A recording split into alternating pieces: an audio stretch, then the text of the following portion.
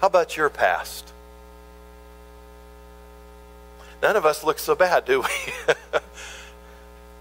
Wow, I'm not as bad as Saul of Tarsus was. I mean, he was way out there. But we're all sinners, aren't we? We all go against God's laws. Maybe there's something in your past that you're ashamed of. I know there is in my past.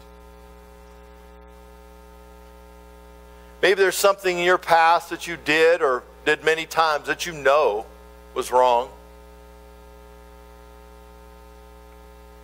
The evil one wants to remind us about those things,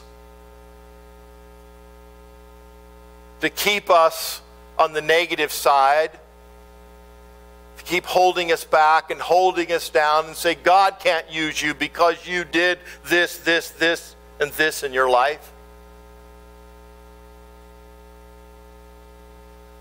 But I want to encourage you this morning, if God could use Paul, he can use any of us. If God could forgive Paul, he could forgive any of us. Let the cross unchain you from your past sins.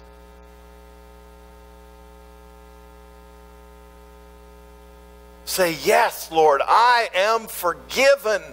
I don't have to live in the past.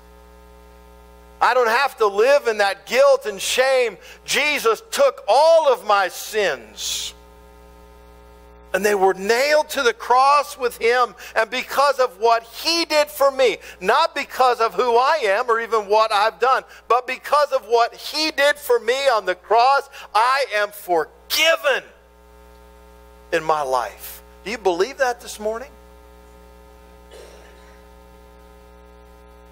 We're all sinners, but we rejoice this morning that though we are great sinners, yet we have an even greater Savior, Jesus Christ.